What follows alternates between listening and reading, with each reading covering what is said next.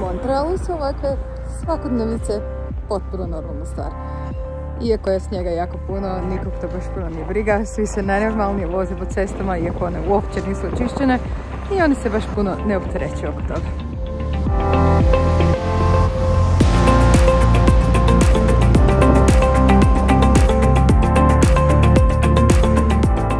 I'm Italo-Canadian. I was born in Canada from parents of Italian origin. Montreal is a very cosmopolitan city. It's the second largest French-speaking city in the world after Paris. That being said, there is a lot of people that come from Italy, Ireland, Scotland.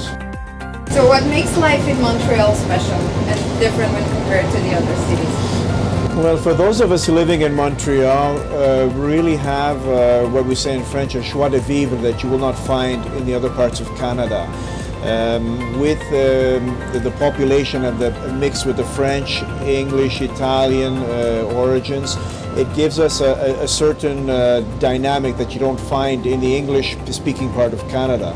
We've kept the European way of living with the American kind of efficiency. So that's something that when you go to the bistros, the restaurants, it's more informal. There's more spontaneity.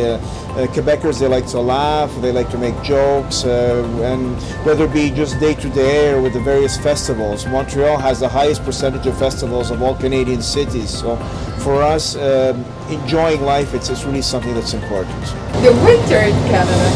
Well, the winter in Canada, it's a lot to see and a lot to do.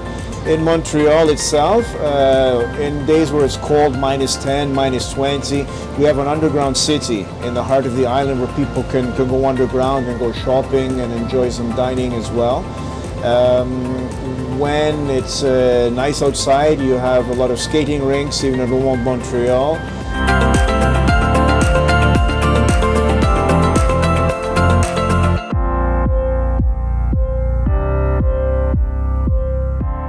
I've been living in Montreal since I was born, so more than half of a century. I think it's a very cool city. We live on an island. The architecture is very interesting. We have old buildings, but we have also skyscrapers, modern. We have a lot of nature parks. We have what we call a mountain, which is like a hill, but we call it the mountain. And where we can do many sports outdoor, and I think it's cool for that. And also it's a North American city which is not that big.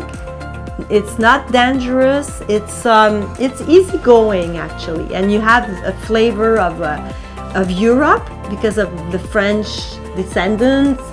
And we have the pragmatism of the Anglo-Saxon, because we're also part of North America with English speakers, so it's kind of dynamic. You know the saying, if you can't beat them, join them. So you cannot fight against winter, it's there, so you better just join it. And the way we do it, we have a lot of festivities, like carnivals, festivals outdoors, and we have a lot of sport and winter activities, and so that's the way of like making friends with winter. Like, okay, I cannot beat you, I cannot fight you, so what I'll do, and that's what we do a lot.